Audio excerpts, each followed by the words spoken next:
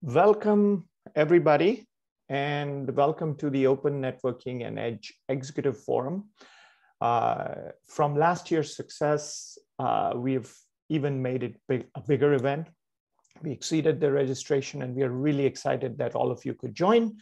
I'm your host, Arpit Joshipura, here at the Linux Foundation, and I will walk you through some of the high-level happenings in the open source world. But before we go there, let me cover some of the logistics of this virtual event.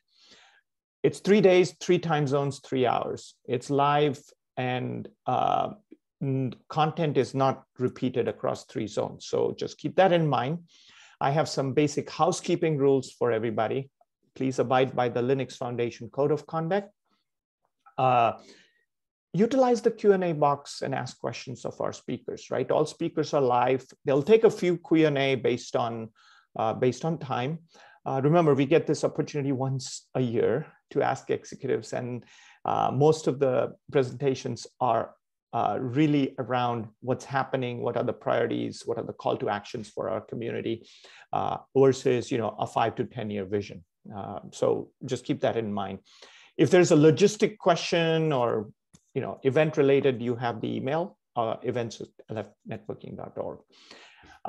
Now we are starting today to accommodate the West Coast and East Coast and more NA EU friendly. Tomorrow we're starting in the evening Pacific time to accommodate our APAC friendly time zones. And then obviously Thursday, we're starting very early on the Pacific coast for the EU time zone. So keep in mind, you're welcome to join all 3. In fact, I would recommend you join all 3 days to get a full flavor of the global ecosystem. And as I said, none of the content will be repeated. Okay, so with that, let me get started and walk you through the state of open networking and edge. As always, everybody wants to know what's the buzz in the open ecosystem. And the buzz falls in 3 categories. Security, reaggregation, meaning coming together of multiple things, and what's the next big thing or things. So let me cover each of these in the short time frame I have. The fundamental buzz this year has been around open source security, and it's in high gear. And it's in high gear because there has been research done, there has been analysis done, there are tools in place, and fundamentally, the ecosystem has come to a conclusion that open source is more secure than a proprietary stack. And so we at the Linux Foundation are working together with multiple leaders in this space to help shape this security aspects of open source. So let's start off with a few very important research and surveys that have been done in this space. Now, I know you cannot see the left-hand side, and that's on purpose. These are infographics from a survey done by LF Research. I want you to download this survey, but the callouts on the survey says 90% of the community is using open source or wants to, but it's there. Open source is everywhere. Almost everybody is concerned about security, and only half of those are using what is called SBOMs, or software bill of materials, right? And I'll talk about that in a bit. So there's some work to be done, but security is very important given that open source is proliferating in almost all the aspects of what we do. There's a second research done by Linux Foundation, OpenSSF, and Harvard. And again, you cannot see it, and that's by intent because I would like you to download this. And that research is essentially saying that security is not a plug-on or a tool. It is the entire software development lifecycle that's important. And it's not just CVEs and vulnerability management. Packaging, integration, everything are part of the security and supply chain. And you have to focus on the top projects within the domain to determine the criticality of security.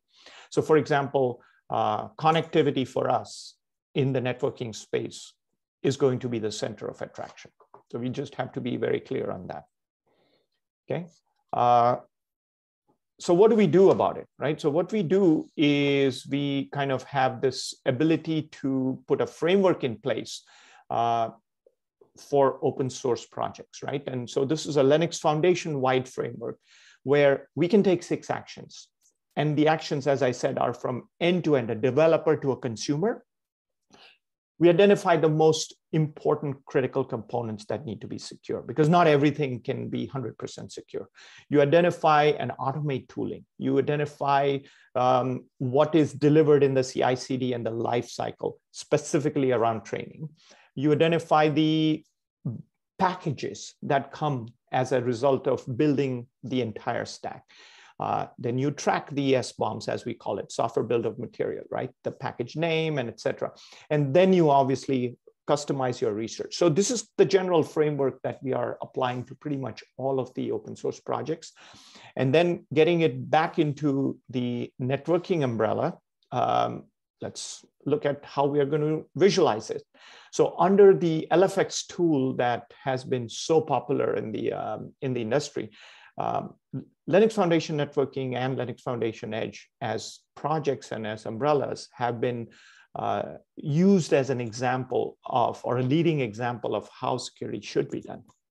And primarily, we all know that if there is no connectivity, there is nothing, right? So this is the critical aspects of not just our infrastructure, but our global reach and our global support for the community, right? Whether it's end users, whether it's enterprises, whether it's governments, whether it's cloud, right? So here's an example of how, you know, we are going to track, display, monitor, manage, and provide more security to open source projects within Linux Foundation. If you need to know more detail, we are announcing a new white paper, or releasing a new white paper today on security. It gives you that framework, it gives you the analysis, it gives you the ability to sort of participate. And I would say, if you're joining for the first time, please join work groups, task force, security committees.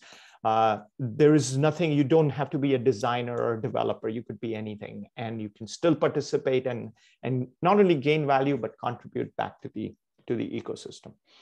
So open source security is the first buzz. The second buzz is reaggregation in the open. And what do I mean by reaggregation, right? Everybody has heard disaggregation, right? Separation of control plane from data plane, separate hardware from software. All of that, kind of the last 10 years, has seen tremendous value. Well, it's time to reaggregate, but this is a different level of reaggregation. It's a reaggregation of communities, organizations, so standards, alliances, other open source foundations, and projects, right? As these open source projects mature, how do you pull it together?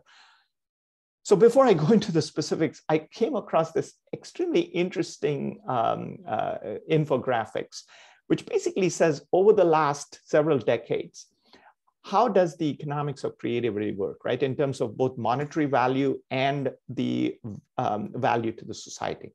And you can see some of the technology evolutions, right? Whether it's music or games or whatever. But the two I want to point out is software design has stuck out significantly. And what's coming up big is community building. And that's what we do, communities building on open source software. So that's where, you know, collaboration and reaggregation of communities are very important. Okay, I just thought this was quite interesting because it's so relevant to what we do.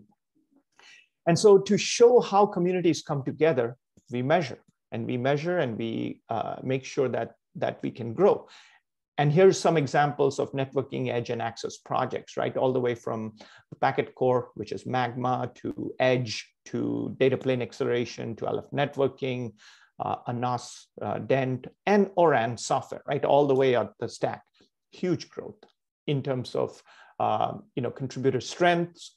And again, the scale is anywhere from 3 years to obviously DPDK is 10 years old. So everywhere from that range. So really good contributions. We have really doubled down on our collaboration with standards, alliances, and specifications, as well as other open source foundations. You can see a check mark on pretty much everything that we have been doing here at the Linux Foundation, because standards and open source, alliances and open source need to work together to provide end user value. We have said that from day one, and we are doubling down on that. And to be very fair, we are seeing increased collaboration across these foundations. You'll hear from, say, GSMA and NGMN on Thursday. And we're excited to have a lot of other foundations represented through our members as well. Okay.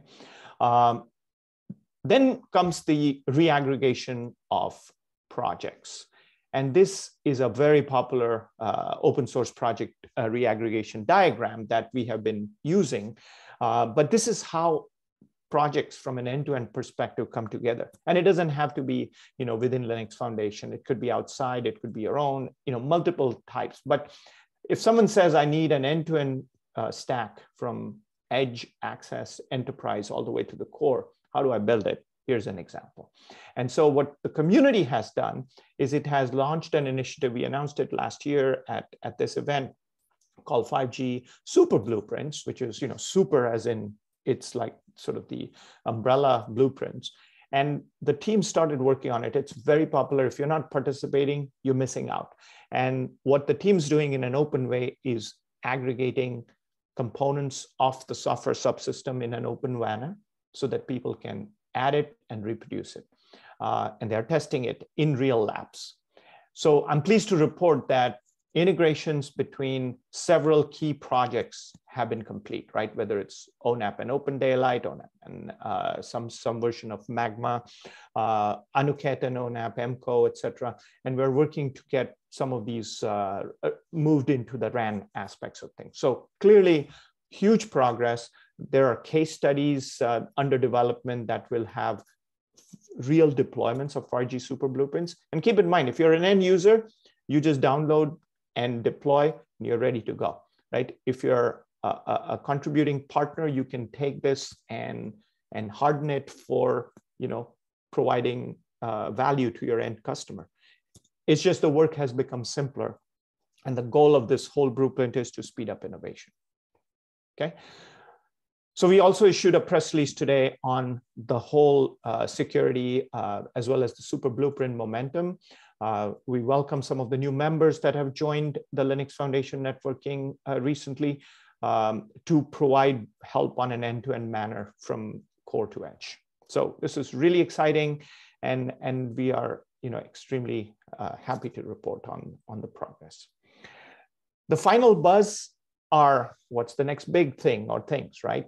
And before I get into the next big things, let's just take a moment to recognize what I keynoted last year in terms of the next big thing for the next year, right? So hindsight, 2020, it was all 5G, it was all cloud native, it was all edge. And pleased to report what's making headlines, right? Some of the articles that have gained coverage, you can see, a few examples on North America, right? You can see a few examples on APAC. You can see a few examples on EMEA. All of these point to huge support and movement around specifically 5G, around specifically open source, and things that move into the RAN infrastructure. Okay. So what does it mean? And I had this slide last year, and it's getting a lot more traction this year. And we are kind of looking at two major next big things, if you may. There's a lot of work going on in the NOSes, if you may. So the disaggregation or the separation of SDN, control plane, data plane, kind of, this is mainstream. If you look into either the cloud data centers or even enterprise data centers or telecom data centers, there's a need to get into the separation of sort of hardware and software at the Linux kernel level, right? So, on NOSes like Dent or Sonic or Danos or things like that. And then obviously the rest of the industry this year is extremely focused on ORAN, which is really the opening up of the last piece of the puzzle, if you may, beyond edge for the entire telecommunication system. Okay, so that's kind of the high level thing. And then obviously no keynote will be complete without talking about 6G. And while 5G is going through its implementation phase, we're starting to see 6G requirements emerge, right? Whether it's use cases or whether it's the specifications on data rates, capacity, latency, et cetera, et cetera. And then what we're starting to see is the edge compute even moving to mainstream.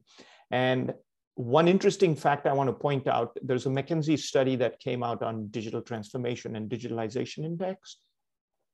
And it is very interesting because if you look at the left, and I'm sure you can't read this, but the green is really the verticals that on the top that are ready for digitalization, right? So the networking, telecom, ICT world, the media world, the financial world, whole trade, manufacturing, oil and gas, utilities. And then the red at the bottom is more, markets that have, slow to adopt a digital transformation, agriculture, construction, hospitality, healthcare, et cetera. Now, keep in mind, I want to point, the reason I'm bringing this up is digital transformation is also enabling and using and taking advantage of edge computing. They seem to go hand in hand.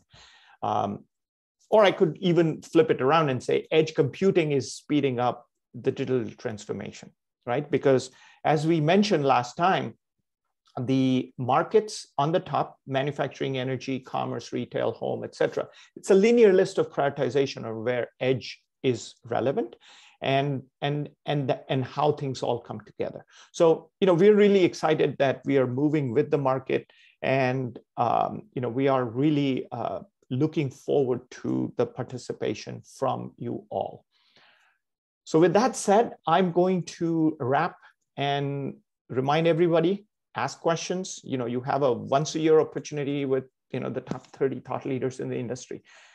These are leaders who are movers and shakers of the actual global networking and edge industries, right? And when you listen to them, ask questions. Of course, nothing is complete without a few announcements. So stay tuned for some few announcements over the next 3 days. And if you want to participate, like there was one of the questions already that have come in, here's a new website for ELF networking. Go get started, right? Just there's a button, how do you get started? So take a look. And with that, welcome to ONIF. And I am very excited that you are all here. I'm going to be the host, so I'll pop in and out as needed, as required. And with that said, we have a fantastic schedule today. If you look at the first half of ONIF through the break, we have some of the largest end users from North America, right? We have everybody, including US governments and telecoms and infrastructure end users and things like that. So listen on what they need. After the break, we move to Edge and IoT, and then we wrap with our cloud. And so if you can see how cloud, edge, enterprise, and telecom, they all come together because the building blocks are the same. Okay. So with that said, I am going to invite our first speaker,